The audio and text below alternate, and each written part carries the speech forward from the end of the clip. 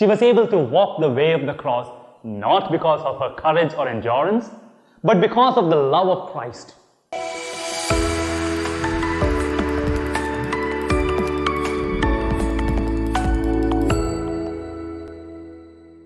My dear brothers and sisters, yesterday we celebrated the feast of the Sacred Heart of Jesus, which cherishes the depth of divine love that Jesus had for us. Today we commemorate the Immaculate Heart of Mary, which reminds us of the love that Mary had for Jesus. He was pierced for the love of us. She was pierced for her love of Him. Prophet Jeremiah in 20 verse 9 says, "There is in my heart as it were a burning fire, shut up in my bones, and I am weary with holding it in, and I cannot." Mary can say the same thing. She was so filled with divine love that it became a conflagration of love. It is because of this that Saint Bernardine of Siena, the doctor of the heart of Mary, teaches that in Mary's heart are 7 burning furnaces, ablaze with 7 flames of love. The first reading of today, especially 2 Corinthians 5:14, the love of Christ urges us on, throws more light into the love that Mary had. The love of Christ, which fired the furnace of her soul, urged her to a selfless, sacrificial, Christ-like love. Her love for Christ was a love that pierced her. It urged her to say yes to God at Annunciation. It compelled her to bear the pains of His passion. Finally, the sword of sorrow opened a wound of love as she saw Him stripped, scourged, and crucified.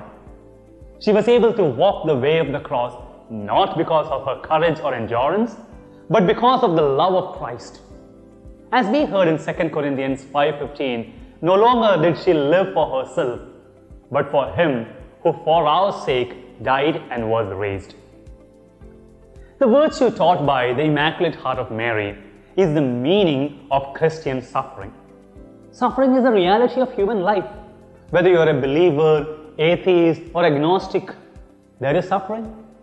For the unbelievers, however, suffering results in loneliness, anxiety in the face of pain. This often meaningless suffering pushes them to despair. But for Mary and the believers, suffering is a matter of love. It's a matter of hope. As St. Paul in Romans 5:3-5 says, "Not only that, but we rejoice in our sufferings, knowing that suffering produces endurance, and endurance produces hope. And hope does not disappoint, for God's love has been poured into our hearts through the Holy Spirit who has been given to us." The model love of Mary's heart urges us to bear all the sufferings for the love of Christ. Job asks from the pages of the Old Testament, "Why does the innocent suffer?" Mary from centuries beyond answers, "For the love of Christ compels us." For the Immaculate Heart, even the worst kind of suffering had a meaning: the love for Christ. And this love made her suffering a sacrifice.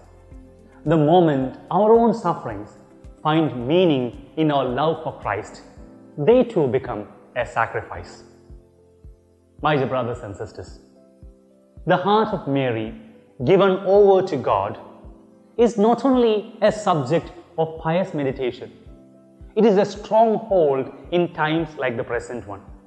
In Fatima, she promised that the solution to all the problems of the present world, like atheism, persecution of the church, and many falling into hell, is consecration to her Immaculate Heart.